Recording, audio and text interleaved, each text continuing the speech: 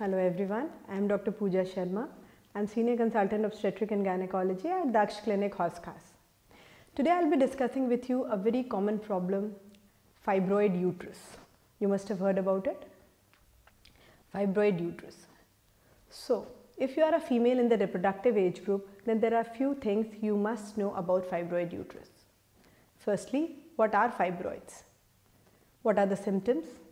What can happen if they are left untreated? What are the diagnostic techniques? What are the diagnostic methods? How can we diagnose them? And finally, the treatment required for the fibroids. Uterine fibroids, which are also known as rasoli in Hindi, they are the most common tumors arising from the muscles of uterus. Most common benign tumors. Let me repeat, benign. Benign means non-cancerous. So, most of the fibroids are non-cancerous tumors arising from the muscles of uterus. Who can have them? I mean, what are the risk factors? Who are the females who can have them? So, it is mostly seen in females who had a family history of fibroids, who are nulliparous, means who have not given birth to a child ever, who has had early menarche and late menopause, means whose period started at an early age and who had a late menopause, and obesity. These are the few risk factors. It is not that only these females will get them, but these are the some common risk factors for fibroids. Now, what are the symptoms? How can you think that you can, or how can a lady think that she is having fibroids? The fibroids mostly present with menstrual disturbances like abnormal uterine bleeding, mostly in the form of excessive and frequent uterine bleeding. It can also present as lower back pain, pelvic pain, or it can present, the bigger fibroids can present as pressure symptoms causing pain during passing stools or pain during urination.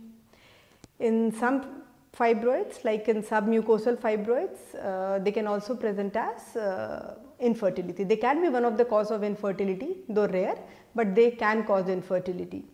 And in a pregnant lady with fibroids, we need to give certain extra precaution during the pregnancy and after pregnancy.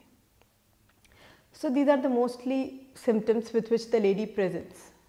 Now, how can we diagnose them? How can you know that a lady is having fibroids? In some cases, fibroids can be seen as an accidental finding while doing ultrasound for some other disease or doing a pelvic examination for some other entity. Otherwise, the gold standard for diagnosing fibroid uterus is transvaginal ultrasound. However, in some cases, transabdominal ultrasound and higher imaging modalities like MRI or even higher imaging modalities can be needed, which are rare. Most of the cases they can be diagnosed by ultrasonography only. Right? Now, coming to the treatment. Now, treatment depends upon the symptom. Management of fibroid should be tailored according to the size of fibroid, location of fibroid, patient's age and desire for fertility. Now, in a lady who is having multiple small fibroids, she is asymptomatic and ultrasound shows just few small fibroids. In such cases, no treatment is required. If the lady is around in her perimenopausal age group, or if the lady is about to attain menopause within few years, no treatment is required. If a lady is desirous of fertility and she is having big fibroid or a symptomatic fibroid, then we can offer her myomectomy, which means removal of just the fibroid, not the whole uterus, right? If a lady has completed her family but it still desire to retain her uterus and she is having fibroids which can be removed leaving the uterus intact, then also we can offer her myomectomy. But we should remember that the recurrence rate of fibroid is again between 15 to 30%.